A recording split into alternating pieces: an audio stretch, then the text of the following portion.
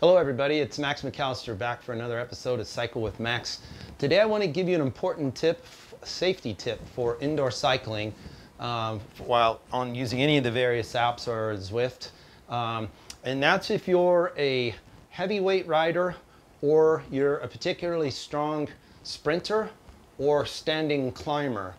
You know, in the real world, when you do these activities, your bike will sway and move under you as you climb or sprint.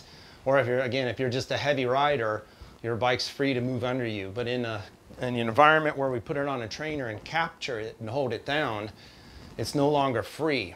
And the truth is, you're still putting all of the twisting loads into the bike. You're still going to be pulling on the bars, and you're still putting tremendous amounts of force, enough to, of course, be flexing the bottom bracket. So, a lot of people have never actually seen a bike flex, but they'll bend, come on in here, and all of this flexing action at the bottom bracket is part of you putting power into the bike.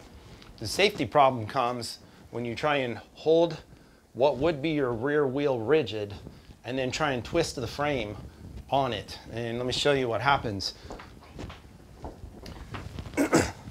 You can actually start to come in real close. You actually start to pull your frame off the trainer.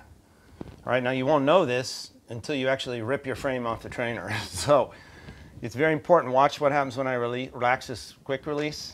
Did you see my bike just drop down in there? See how it's up? Watch it. Here, hold steady.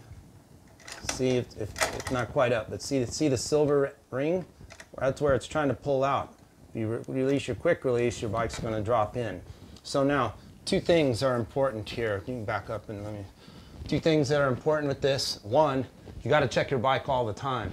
If you have a permanent station set up, or one you're going to have set up all winter, if you're in a climate where you're not going outside, this is a problem because you don't really have a compelling reason to check this, but you got to remember to do it.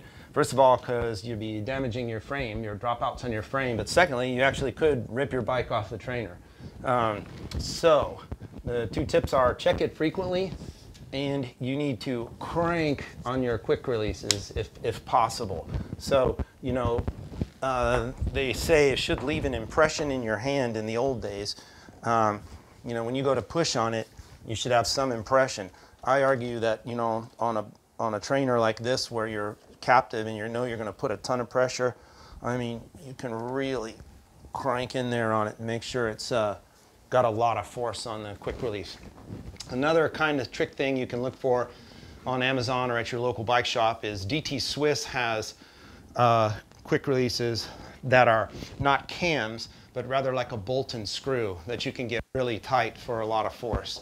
And if you're lucky, you have a through axle bike on your trainer, and then this won't matter at all. But so this applies to quick release bikes.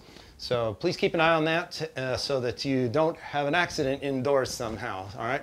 So I'm Max. If you like this video, please share with your friends, particularly if they weigh a lot or have tons of sprinting power.